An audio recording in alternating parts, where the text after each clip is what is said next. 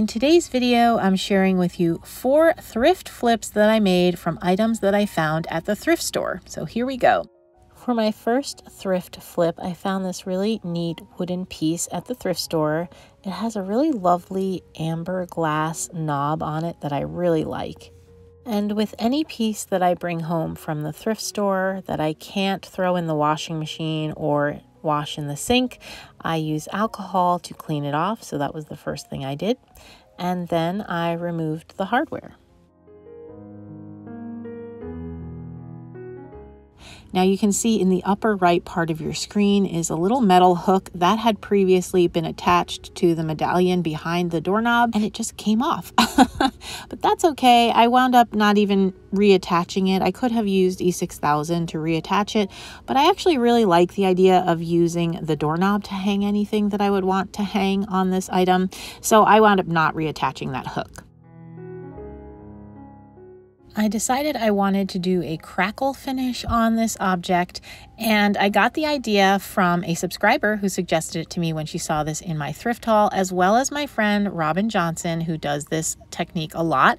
I will link her video in my description box below. But basically you take school glue, just like a white glue, mine is clear, that just happens to be what I had, and you put a good coat of glue all over the areas that you want to have the paint crackle, and then you let that dry completely. At first, I didn't plan to paint that little top ledge, but I did change my mind in the end.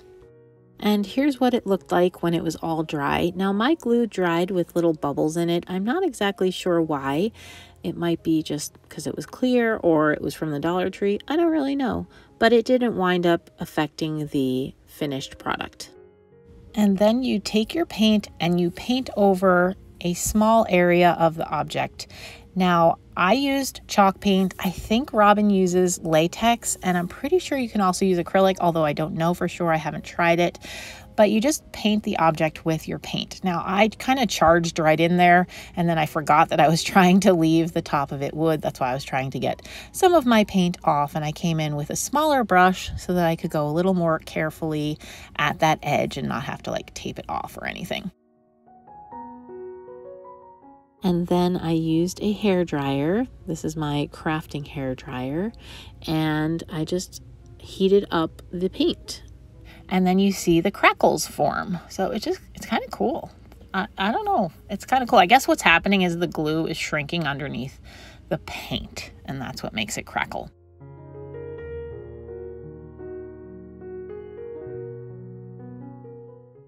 And you can see here, I did make an error. I actually did overlap my paint sections a little too much, and that does actually affect how well the paint crackles. So if you were to try this technique, make sure you don't overlap your sections of paint because it will not crackle as well. I wound up having to sand it and put more glue in that little section so that it would crackle as well as the rest of the project. My crafts are always a work in progress, so here I changed my mind about leaving that little ledge wood. I just didn't like it, so I painted it green, and I absolutely love it now. So this is what it looks like before I put the antique wax on it, and then I grabbed my Art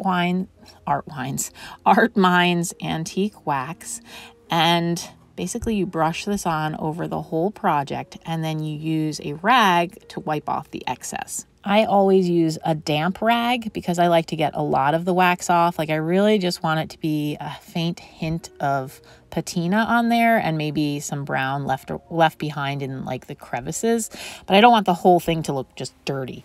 So using water helps you to get excess wax off. So that's after one wipe on and wipe off of the wax, but when I wax my projects, it's definitely like a process, and so I usually go back in. So here I had decided I wanted a little more color on the front of it, so I just put, it's the same process. You just wipe it on and wipe it off, just like Karate Kid.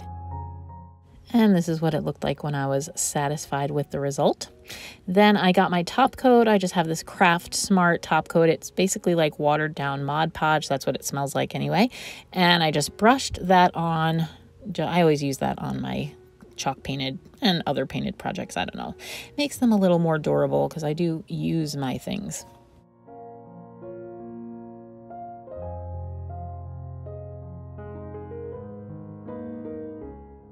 And then all that was left to do was to reattach the hardware, which I tried to do with my screwdriver and then decided I needed to use my drill driver. If you're enjoying my video, I would love it if you'd subscribe to my channel. I also have a thrifting channel and a home and garden channel, all of which I will link in my description box below. And this is the finished product. Please excuse the lighting in my bedroom. And this may not be its final wall grouping. I'm redecorating my bedroom. It's going to go in here somewhere. This is just where I put it for now. I actually really like it with that painting, which is also thrifted, and that butterfly. And that little wreath on it is just a Dollar Tree wreath that I glued some of that moss to. Anyway, I'm really pleased with the final result. This video is part of the monthly Open Flippin' Friday collaboration hosted by Jamie from Board or Bananas and Board or Bananas DIY. I will link the playlist as well as her 2 channels in my description box below. For my next thrift flip, I found this matchbox holder at the Goodwill outlet bins. I love vintage matchbox holders. I only have one of the tin kind in my kitchen, and I don't do apples, so this really doesn't fit my decor, so I wanted to upcycle it. I wanted to show you my sander. People have asked me about it before. It's this little Black & Decker handheld cordless sander. I have no affiliation, but it came in a set of 3 tools. They're low voltage, so you're not going to build a house with them, but they're great for crafting. So the first thing I did was to take my little sander and sand off the apples, because anytime there's paint on something, it will show through your paint. You might see the raised texture of the apples, and I didn't want that to happen. So I gave it a good sanding as well as some other parts of it just so that it would all kind of be consistent. Then I wiped the whole thing down with a little bit of alcohol. And I'm not sure, I don't think I mentioned it in the first project, but that little alcohol pump, I got it from the Dollar Tree. It is super useful to have on your craft table because you can just pump it and it has a cap. I don't know, it's super useful. I got that tip from some other channel, and so I'm passing it along. And then once it was cleaned, I gave the whole thing 2 coats of white chalk paint. And then I took these transfers, which I recently found in the Crafter's Square section at Dollar Tree, and I decided that I was going to apply some of the transfers to the front of my matchbox holder, because if you look at the vintage ones, you'll see that they're often decorated with florals or fruit like this one was, or birds, you know, just cute little decorative motifs. And so I kind of wanted to mimic that in my project. I've been really enjoying including pinks, like pale pinks, in my decor, so I decided to use the roses on this sheet, and the easiest way to go about this was to cut them out. And you have to be really careful with these transfers. Unlike the letter transfers that I've used from the Dollar Tree, these with the decorative pictures transfer much easier, so you have to be careful not to put that sheet down on anything you don't want to transfer the picture onto, because it will stick. And so I just cut the pieces out, and then you can kind of layer them, which is what I was doing here. Just kind of layer them to make the graphic the way that you want it to look. And then I just used a little plastic putty knife from the Dollar Tree. You could use, you know, a chopstick or a skewer or whatever to rub the transfer onto the wood.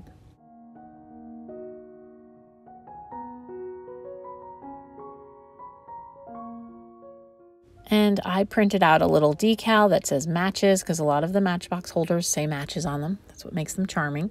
You could use scrapbook letters or some of the rub-on transfer letters from the Dollar Tree, you know, whatever you have access to. I just used my Cricut because I was doing a crafting weekend and I happened to have all the supplies out, so I figured why not?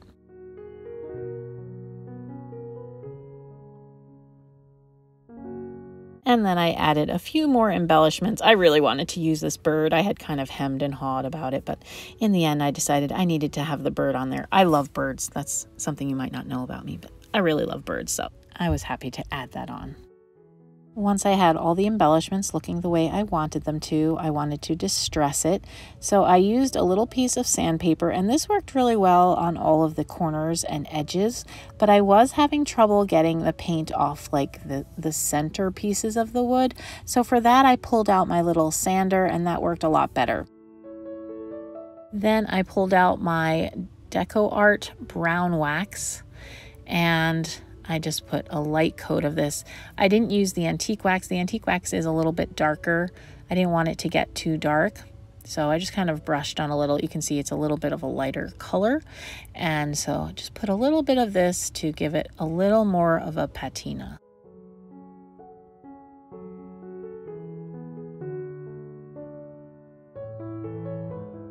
And once I was pleased with the result, I gave it a top coat of my Craft Smart top coat again. And here's the final product hanging on my wall in the kitchen near my vintage cheese graters. I love it. I think it's adorable. And yes, I put boxwood in it for all of you ladies who have noticed that, yes, I really like boxwood. It's just something I like. So I think it looks really good. My next thrift flip is really easy. I found these pictures at a thrift store. I think they were 49 cents a piece. You can see that on the back there. Brass is coming back, so I've been incorporating a little bit of it into my decor. And I also grabbed these stickers from the Dollar Tree, as well as some black cardstock. And the first thing that I did was to remove the glass from the frames. And I was just using this little tool. I bought a bunch of Cricut tools off of Amazon, and this is one of them. It almost looks like a nail manicure tool, but has like a flat edge to it. So I used that to pry up the little metal prongs that were holding the glass in. And then I cleaned the frames with my alcohol. And I did use glass cleaner on the little pieces of round glass that I had pulled out. Then I set the frames aside and I used the glass as a pattern to cut 2 little black circles from the cardstock. And just like in elementary school, I just folded it in half so that I would only have to cut once. You know, these things we learned when we were kids are still useful when you craft as grown-ups. And then I had picked 2 of the stickers that I thought would look really nice as a pair, and I just put one in the center of each of my black circles. Now I am going to be using these little frames in my bedroom again with my redecorating project, so I picked ones that would go with my decor. But that's what's great about this is you could really, you know, choose any stickers. They don't even have to be the ones from the Dollar Tree. That will go with wherever you plan to put a project like this. And then I just reassembled the frames and put the glass back in. And that was it. These were so easy, but I really love them. I have not hung them on the wall of my bedroom yet because I'm not sure which wall they're going on. Again, I didn't want to hang too many things because I'm planning on taking it all down and painting, but they will be going in my bedroom somewhere.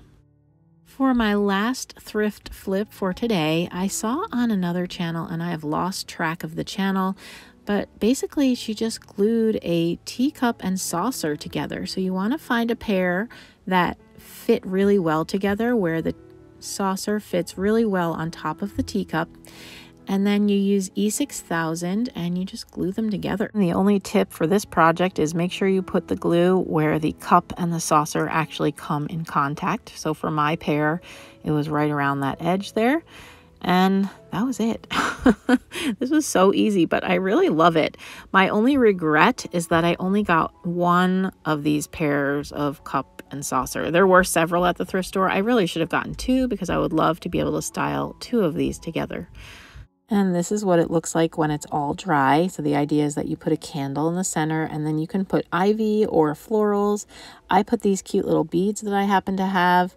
I don't know what I'll do when I style it finally. This isn't where it's staying, but I wanted to be able to show it to you. I'll probably put it on a table in my family room for my spring decor.